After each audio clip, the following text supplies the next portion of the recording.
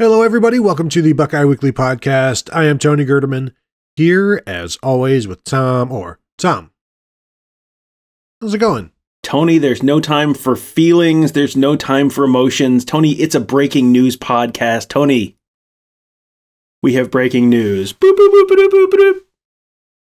That was my breaking news music. Oh, okay. I thought you were beatboxing. No? Poorly, yes. So, yes, Tom, breaking news. Ohio State has landed a commitment from 2024 quarterback Dylan Raiola of the Nebraska Raiolas and is the number one quarterback in the 2024 class, depending on which website you look at. The number one overall player in the class, 6'3", 210 pounds, as a sophomore last year, and it's 2024 again. So last year was a sophomore year. Completed about 2/3 of his passes for 3,243 yards. 42 touchdowns, is a pretty athletic guy as well, can run around and make time, basically, and we'll draw some comparisons to Patrick Mahomes if that does anything for anybody. So yes, Tom, pretty good breaking news for the Buckeyes as they now have a commitment in the 2024 class. So all of the worry about Ohio State not getting anybody in the 2024 class, they now do have somebody, so they will have at least one signing in that class. That's good. I think the big concern now is, yes, you have the guy rated as literally the best player in the entire class by 247. Tony, is Ohio State is there too much elitism in the Ohio State program where they're not willing to just take guys ranked below number one with this one-man number one overall class? Is that a concern at all to you? It's a concern in that it limits the players that you can target. If you're only going after the number ones, sometimes, you know what, those number twos, they're no slouches. If you want to go after the number two player in a position or in the nation, try that. What Mark Grace used to call it, a slump buster, that sort of thing. The dregs of society, the number two players in a position, try those out as well. And who knows what you'll find. I'm not saying they're going to be great, but you know what? Expand your horizons. This is college after all. This is for experimentation. Am I right?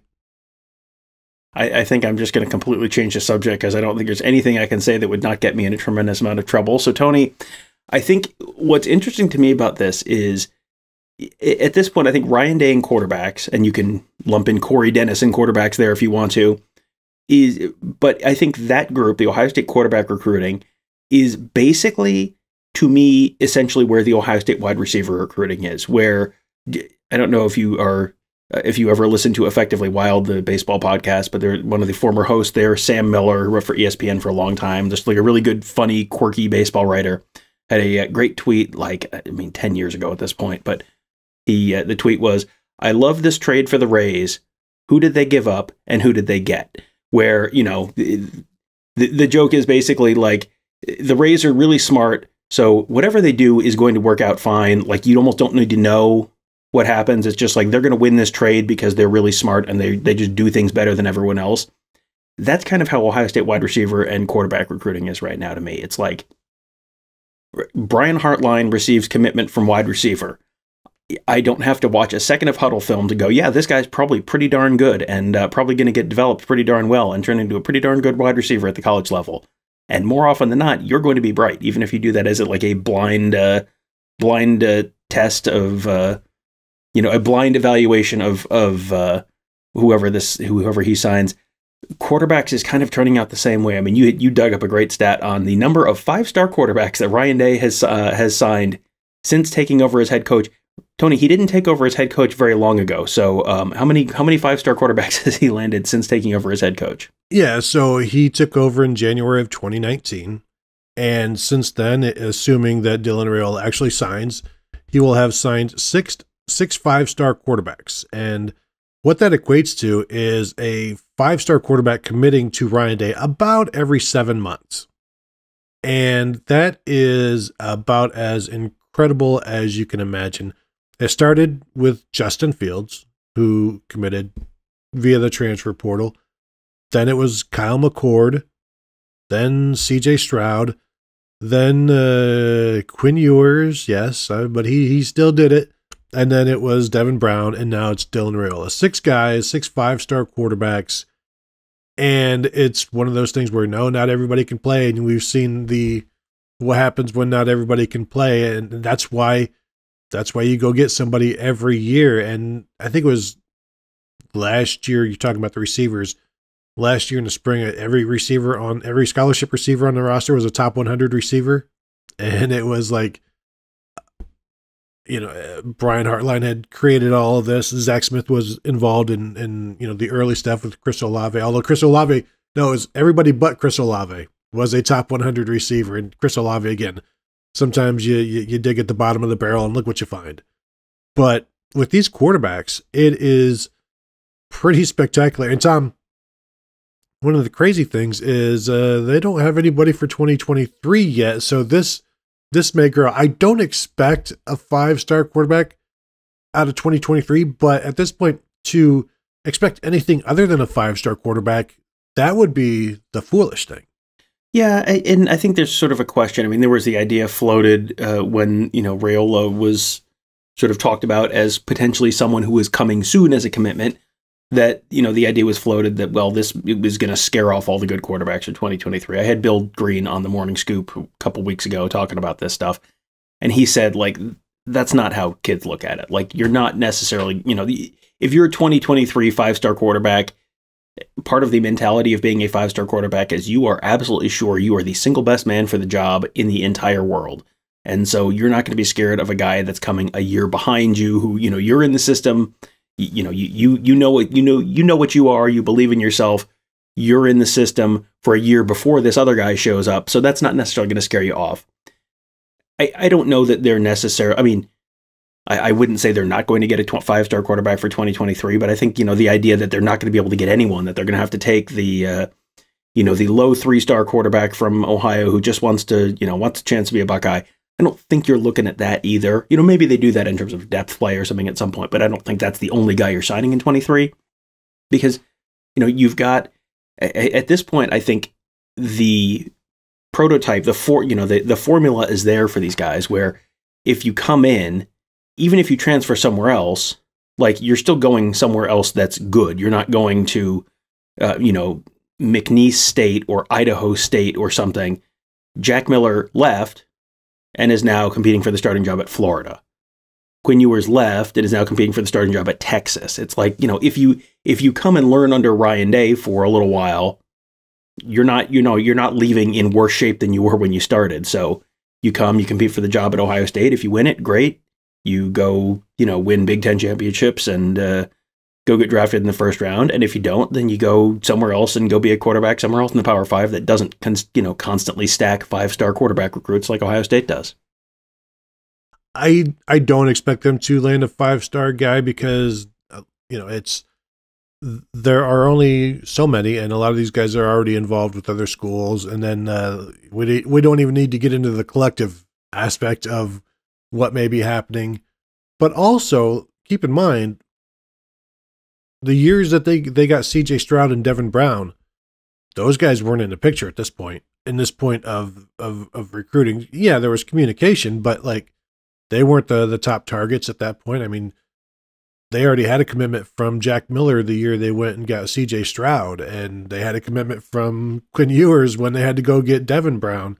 And so there's still some things that'll come into play. One of the interesting recruiting pitches is that, hey, we need a new starting quarterback next year. Like, CJ Stroud is probably, by the way, going to be a top 5 pick. That's what happens when you come to Ohio State. You're a first-round NFL draft pick as a quarterback. That's a recruiting pitch. There's a job opening. Now, is that a realistic thing? No. But is it lying to say that we have a job opening? No. And that can be something that, and really, nobody wants to wait a long time. But the way things are stacked right now, like, you may only have to, assuming a freshman quarterback, say they get somebody in 2023. How long is he sitting before he is viably competing for the job? Because if it's, if Kyle McCord wins the job next year, like, he could go then to the NFL. Like, you could have a guy who comes in 2023 and then is competing in 2024 to be the starting quarterback. And then you look at where does this all come into play for Dylan Raiola? And I'm wondering, when do we actually see him competing for the job? Is 2025, 2026, or is it a situation where it's wide open in 2024 again, and then you're back to can a true freshman win it? I don't think they can, but I also think a true freshman can look pretty darn good in Ryan Day's offense. Right, and I think it's a system where you see there's a learning curve. I mean, I think you saw Devin Brown in the spring game. You know, you saw some athleticism, you saw him making some plays, you saw some mistakes, and he didn't look great at all times. That was kind of what Kyle McCord looked like last year. Well, this year Kyle McCord looked a lot better. And, you know, that's kind of how it's sort of been with these young quarterbacks at Ohio State. And that's really true everywhere. Like, you show me a true freshman quarterback who comes in and just lights up your spring game, the first spring they're on campus, and I will show you a team with a very, very, very, very, very bad defense. That's not a reasonable expectation. You don't see very many true freshmen just walk on campus and immediately start, especially when you have proven veterans ahead of them. That just doesn't really happen. You can have a role maybe that freshman year. I go back to like the Tim Tebow, Chris Leak, Florida team. Like, you can have a role, you can have packages, but you're not necessarily going to just walk on campus and be a starter. But at this point, you kind of have that formula where, okay, let's say CJ Stroud leaves this year, and turns pro next spring.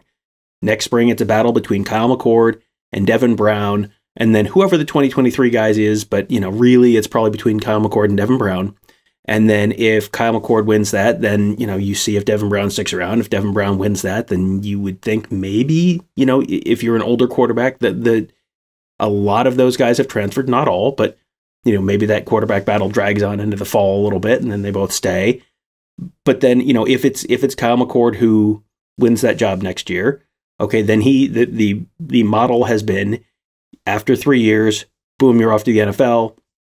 The next spring, the second spring for the 2023 guy, he and Devin Brown are fighting it out for the starting job, and Dylan Raiola's there, but he's probably waiting another year.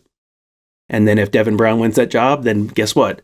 The model is boom. After that year, Devin Brown leaves, and the 2023 guy and Dylan Raiola are fighting it out for the starting job in 2025. And it's just kind of like an assembly line at this point. And that can't possibly go on forever, can it? I mean, it seems like at some point you have to, this is like the people on Twitter were like, this dude doesn't miss. Like, that's kind of Ryan Day recruiting it right now. Like, this dude just doesn't miss. He just kind of like every year there's a new 5-star, and you've got 3 to 4 guys competing for the job. And if this guy's off to the NFL after 3 years because he has all the measurables and, time in Ryan Day's system and has, learned and put up big numbers, like, okay, that all sets you up to be in the NFL after 3 years. And then just like next man up. It's crazy, and it can't possibly go on forever, can it? But I mean, like, as long as it's going on, it's like almost the surest thing you can have, because it's just like you have 3 potential 5-star, like top 5 overall kind of players in their classes. Like, they're not all going to bust. Like, Ryan Day has shown that he can develop these guys well enough that you're going to have a good quarterback or 2 or 3 on your team every year, which is just, when you look back at Ohio State quarterback play, 1890 through 2016, like, it is very much one thing with a couple very rare exceptions. And then Ryan Day shows up, and all of a sudden it is like the complete opposite of that. Not one of the reasons that he brought in Ryan Day, but Urban Meyer, maybe one of the reasons, also talked about wanting to, actually he didn't talk about it, but I talked about it. I forget, sometimes I confuse the two of us, but like, the lack of first-round NFL draft picks at quarterback, like every other position at Ohio State, you have that. And there hadn't been a first-round NFL draft pick at quarterback since Art Schlichter in, 1981 or whatever. And Ryan, 83 and 82. And then Ryan Day came in and was like, yeah, we want to change that. We want to be a quarterback U type of place. And you've seen it happen. Now, can it go on forever? No. However, Tom, like, and again, these rankings, you go too far out and then they mean nothing. But You look at a guy like 2025 quarterback Ryan Montgomery, one of the top 20-25 quarterbacks in the nation. At this point, he's from Findlay, and he's going to be the brother of Luke. He is the brother. He's not going to be the brother. He is the brother of Luke Montgomery, who is going to be signing with Ohio State this year. So, like, there is potential for this to go on for a while. And then if they miss on somebody, and now they've missed on a couple of guys, there's going to be no shortage of quarterbacks wanting to transfer in, like established quarterbacks wanting to transfer in. And even if you need to do the Lincoln Riley thing for a while, where you can't sign your own quarterbacks because for whatever reason, so you just bring in other places quarterbacks. And I think it's a little ironic that he's doing the same thing at USC. I don't care if he actually signed the quarterback that he got at Oklahoma. Like Caleb Williams, yes, he signed him at Oklahoma, but he has to rely on another transfer quarterback at USC, and we'll see if he can, if they start signing guys or just buy them out of the transfer portal, but or with their out of high school. But like, there are two different avenues that Ryan Day can go to get successful quarterbacks, and both have worked for him now with Justin Fields and CJ Stroud. I think they want to continue to do the high school route more than the transfer portal, because you have them for longer, and you can really get into all of the teachings with them, and you don't have to necessarily, okay, we get one spring with you, and you have to be our starter like they did with Justin Fields. That worked out. Not everybody is Justin Fields. CJ Stroud wasn't Justin Fields, and Kyle McCord won't be. So you get them in high school, you bring them along, they learn it from beginning to end, and then you can do something with them. And this Dylan Raiola, he's a solid. I said 6'3", 210 earlier. That was like huddle. Like, when you watch him play, he's listed at 6'3", 225 on 24/7. He looks like he's 225 pounds. He's built like a guy who can take some shots and doesn't mind running the ball here and there, but is a playmaker, and has all kinds of different arm angles, and is he comes from a sports family, which sometimes is a concerning thing. Other times it's a thing where this is what he wants to do professionally. And so he's already a professional. And that's exactly the kind of guy that can really blossom at Ohio State under Ryan Day. Yeah, someone who comes in and, he's from the South, so he's had the 7-on-7 experience. You can, it's a little bit more of a year-round sport down there. So you come in a little more polished. And as the son of an NFL player, you're not necessarily the coach's kid, but you're sort of in that coach's kid kind of mold, where you come in a little bit more polished and a little more ready to go immediately. And I mean, you mentioned, 6'3", 225. I went back and looked up Dwayne Haskins. When Dwayne Haskins was a starter at quarterback at Ohio State, he was listed at 6'3", 220. So Dylan Raiola, as a sophomore in high school, going into his junior year of high school, already same height, 5 pounds heavier.